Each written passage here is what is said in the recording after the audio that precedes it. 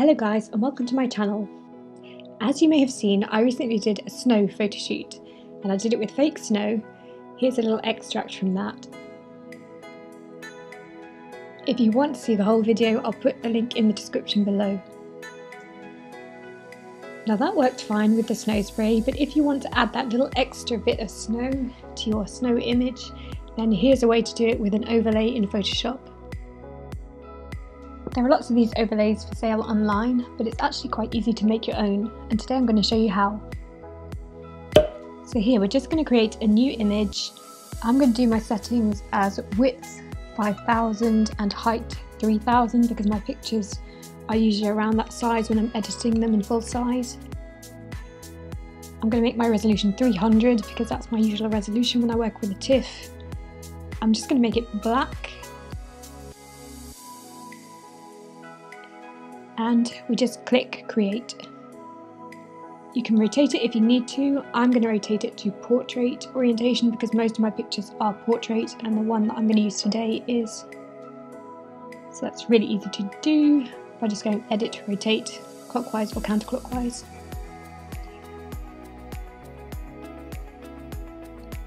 So the easiest way to create the snow effect is to use the splatter brushes. You can do it just with a normal brush, but it'll just take a lot longer. So go to the special effects brushes in Photoshop, make sure you've got a white brush selected, and then choose any one of the splatter brushes. I just chose this one, it was the first one I tried and the only one I tried, so have a play.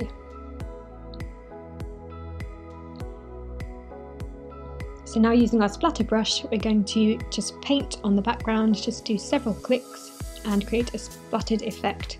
These brushes work really well if you just click a couple of times and that will build up the effect randomly.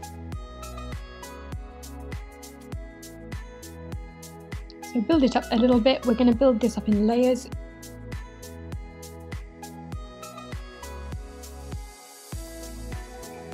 Then what's really important to make it look realistic is to go to Filter, Blur and Gaussian Blur. So for this layer, let's go around 30. It doesn't matter that these can be random figures, we just want to get a variation of blurred effects. So as you can see, that's got rid of the effects quite a lot. So now we're going to create a new layer, I'm going to do the same thing again.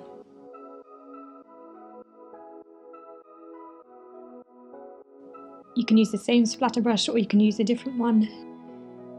So again, I'm just doing the same thing.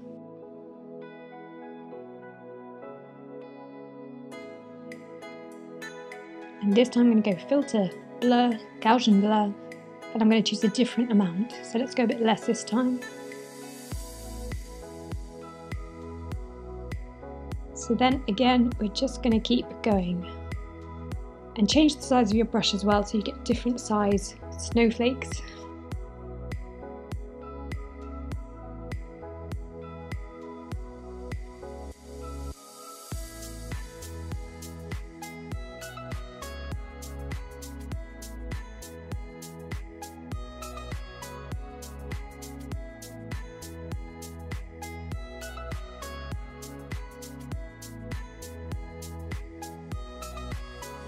So this time let's go Filter, Blur, Gaussian Blur. And this time let's go even less.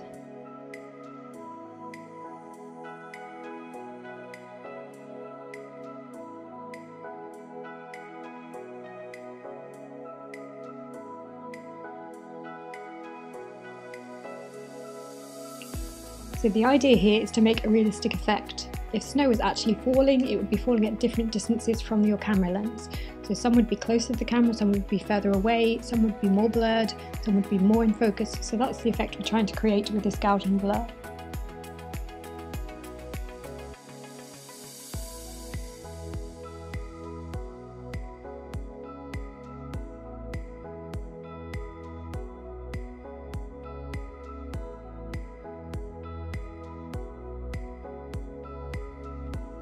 So let's put all of those into a group so we can see the effect we've got so far. So we've gone from nothing to our snow effect. So let's flatten our image, I'm happy with that. Now what's really important, again to make it look realistic, is to go to Filter, Blur and Motion Blur. because normally when snow falls there's some wind and it's blowing in a certain direction with a certain amount of movement. So again, as always, you can play here and you can get the effect you want. You can either create a really strong effect so it's more like rain, sleet, or you can just go for a subtle effect with a slight bit of movement, which is what I'm going to do now. So that's pretty much our snow overlay.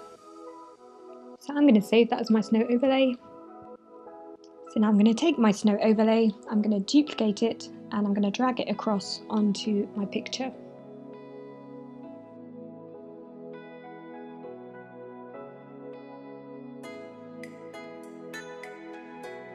If you need to, you can use free transform to adjust the size of your overlay.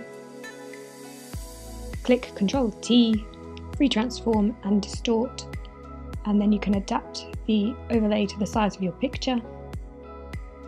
And then all you need to do is change the blending mode to screen, and that will make everything black disappear. So now we just need to create a mask, a white mask that's going to show our change through. Make sure you change your brush back to a normal size brush, and then with black we're going to paint over the white mask to hide where we don't want the change to show through. So we're just taking the snow off her face and taking off anywhere where it's too distracting. You can vary your opacity of your brush as well if you want the snow to show through slightly but it's too strong. And that way you're not deleting it completely but you're making it more subtle.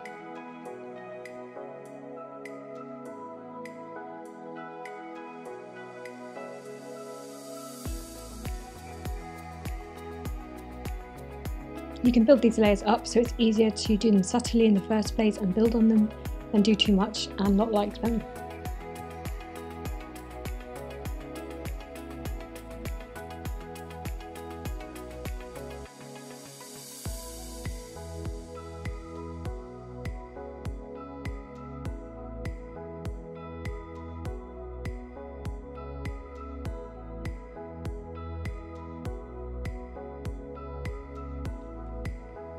So that's before and after. And if you want, you can play with the opacity of your layer. So again, if you want it more subtle, then you can just bring the opacity down.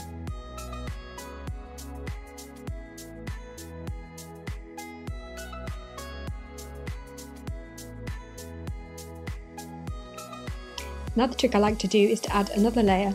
Just take a white brush, bring the opacity of your brush down, and then just do a couple of clicks around the side of your image, and this just creates the effect of there being snowflakes really close to the lens that are completely blurred out, and I personally really like this effect.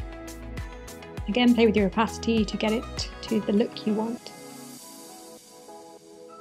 Again, it's just trying to create a sense of realism, that there will be some snowflakes really close to the camera lens and some really far from the camera lens. And as I said before, if you want to, you can build it up. So you can add another overlay layer, and then we just do the same steps again. We take it off her face where it's annoying, or we just make our mask black this time, and we just draw in some extra snow where we want.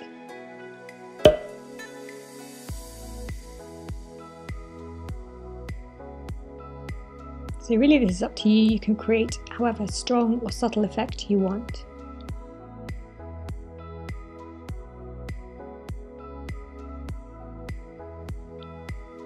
Again, I'm just going to take out anything which I find distracting.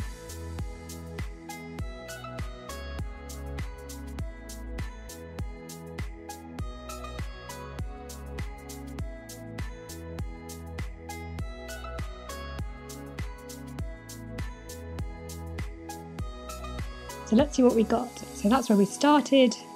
That's with our initial overlay. That's with the extra snow. And this is with a few extra white brush strokes just to create the effect of snow right close up to the lens. So I hope you enjoyed that, guys. I hope it was useful. Now you can have fun creating your own snow overlays. But have a go, and if you have any tips for creating snow overlays or other types of overlays, do let me know in the comments because I'd love to learn too. And if you haven't done so already, please do subscribe to my channel and give me a like for this video. And I'd love to see what you do, so please do tag me if you use any of these tips in your work. Thanks very much. Bye bye.